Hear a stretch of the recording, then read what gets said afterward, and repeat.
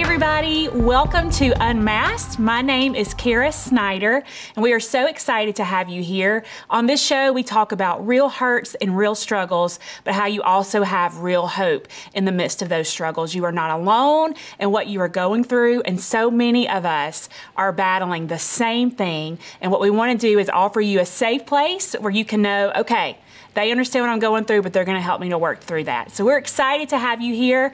Very quickly, just a reminder that we are on Spectrum 180. You can find us on the Roku.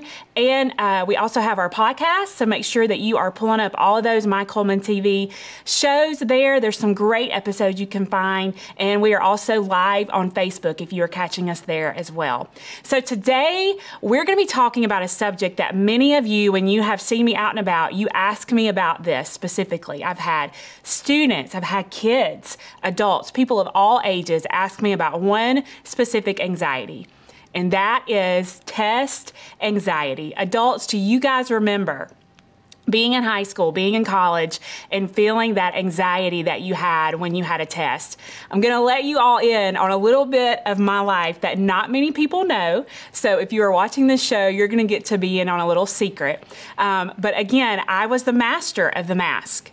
Even in high school, even in college, I was terrified to let people in on my struggles because I didn't realize that I was not the only one going through those things. But in high school, when it was that time to take that test for my license, y'all know that is a huge deal. You look forward to it. You are fired up. You're excited about it. And then it came the day to take that test, and I had practiced. I practiced with my parents. I had it down pat, I mean, perfect. And I was ready to go. And I remember getting in that car with my instructor, and she had that clipboard in front of her, and she was very serious, and she was already checking and marking things off, and that adrenaline was flowing, and I completely blanked out. And instead of turning left, as she told me, and I heard her say, turn left to go to the course, I turned right onto the busy highway, and she is freaking out. I am freaking out. We're just going crazy. She gets me off the highway. We do the test, and then we park, and then she tells me the words that I dreaded to hear. You have failed. You have failed. So I had a complete Southern come apart, guys. I just completely fell apart. The poor lady, she had mercy on me, and she said, listen, you can take it again and you can have a different instructor. And I did, and luckily I passed. But it was so funny because the next day when my friends asked me, how'd you do on your test?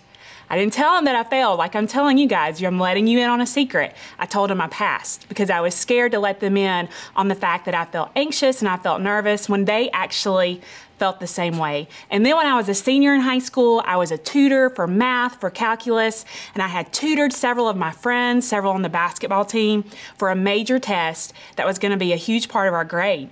And they all made hundreds, they rocked at it, they did a great job, and I got my grade back, and I blanked on it, and I made a C. But all of those kids that I had tutored, they all got hundreds. So what was happening? What is this test anxiety? Even in real estate, I was looking this up, and I don't know what the exact statistic is, but it takes people at least 2 to 3 times to take that real estate test to get their license because there's so much information, and you're sitting there, and it's time to perform, and that adrenaline shoots, and what your brain is wanting you to do, it's wanting you to flight. You know, you have that fight or flight response. Well, you can't fly, you can't run away from that test. And so when that adrenaline, when that anxiety is rushing through, what's happening is your IQ points are actually dropping 13 to 20 points. So this is why you're blanking out. Test anxiety is a psychological condition in which people experience extreme distress or fear and major anxiety. So you are ready, you're ready to perform on those exams, you're ready to work hard, and then you have that anxious moment hit, that fear or that dread hit, and it is impairing your performance. Now, this will vary in different degrees and different levels for people. Some have it in a mild form, some have it in a very extreme and very excessive amount. And you feel like you have all this information, you've reviewed, you've stayed up late, and you know all the answers, but you blank out. You blank out and you wonder, How can I not remember this? Even on things like, it could be simple math, 2 + 2 or 8 × 8, and you just blank out because all of this super fuel is raging and it's running through your body, and your body doesn't know how to respond, so it just blanks. It just goes away, and your attention on that test goes away, and it takes away your ability to concentrate. So what are some symptoms of test anxiety? So parents, you may be watching this today, and you may have heard your kids or your college students talk about this and wonder, how can I help them? Because maybe that's not something that you've experienced, and you want to help them, but you don't really know what those symptoms are, how to recognize it. And if you are a student of any age watching this today, I want to encourage you this week and next week to watch and to really listen, because when you can know the symptoms and you can know the causes and how to overcome, as we'll talk about next week, that is going to help you to be prepared.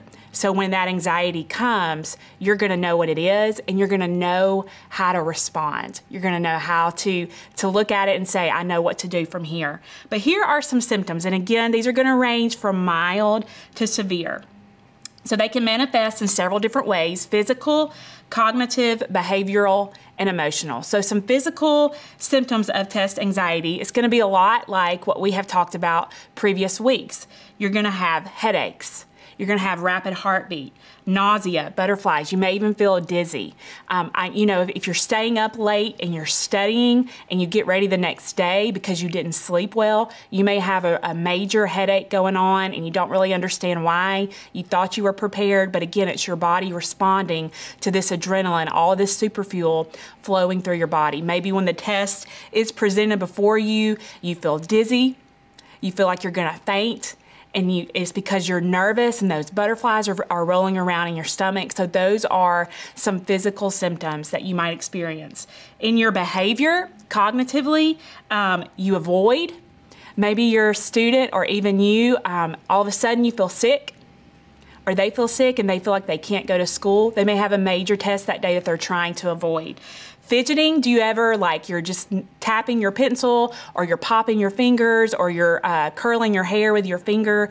You're fidgeting constantly because you feel that anxiety rushing through your body. Other ways that you may try to respond cognitively and behaviorally is you try to self-medicate, maybe with prescription drugs, maybe it's alcohol. You try to use those things to numb that anxiety that you're feeling in your body because you just want your mind to calm down. It's overwhelming you and you don't know what it is. Maybe you didn't realize it was anxiety, so you try to turn to those things and figure it out yourself. Your negative self-talk and your lack of concentration, you're beating yourself up wondering, am I going to be able to do this? Am I going to do better this time than what I did last time? And then that can move us into the emotional part of test anxiety because you are beating yourself up. Maybe you made a bad grade on that last test, so now you feel like you're not going to be able to rise above no matter how much studying you do. So you begin to become depressed, you begin to feel angry, you begin to feel hopeless and helpless. Maybe you're trying to work on getting into college, getting into a certain job, getting into a different area of life that you want to be in, but there's a test involved. And you look back on different areas in your life and you're talking negatively to yourself saying, because I failed there, there's no way I can move forward over here. And then you also desire that perfection. I see this not just in students who are failing, but maybe you are that person who longs for perfection. You long to be the best of the best, and you sacrifice so much in that. But in that striving for perfection, that anxiety is overtaking your mind and your body, and it is freezing you in fear. And when those tests come, no matter what type of expert you are in that area, no matter how many people come to you and ask you for help, when it is presented before you, you freeze. You freeze. And then when you leave that test experience, you've got that memory locked in your mind, and now it is affecting you in other tests that you've got to take, in other areas that maybe you have to face a physical test in your life and you feel like you're not going to be able to overcome. So I know today that we've talked about what test anxiety is and what those symptoms are. Now, next week, we're going to talk about causes in your life, maybe from a past experience that you've had with a test, or maybe something going on emotionally for you. But we're also going to talk about how to overcome. Guys, there are always ways when we have struggles. There is always a way to overcome. It does take time and it takes practice. You got to think about this. Think about how long you've been thinking this way about tests. You've created this habit. So now what we're trying to do is shift, make a change in those habits, and it will take time. It will take a journey and a process. But as you take those tips that we're going to talk about next week, you're going to be able to look at tests in a different way, in a different light, and you're going to be able to overcome those real struggles that you're having. Thank you guys again for always joining us here on Unmasked. You can follow me through Facebook and Instagram at Caris Snider. I wanted to thank you again just for your support with the Anxiety Elephants devotional. Many of you have reached out to us here and you've let us know that you have been reading the article, that you have gone out to Books A Million to find the book and get the book. We're going to have several book signings coming up, and we would love to meet you guys there. We're so thankful for Books A Million support all across the nation, carrying this book and supporting me and getting this message out about anxiety. There's too many people facing anxiety alone, and so that's why we are working on getting the message out. So thank you guys again for joining us here, and we will see you next week.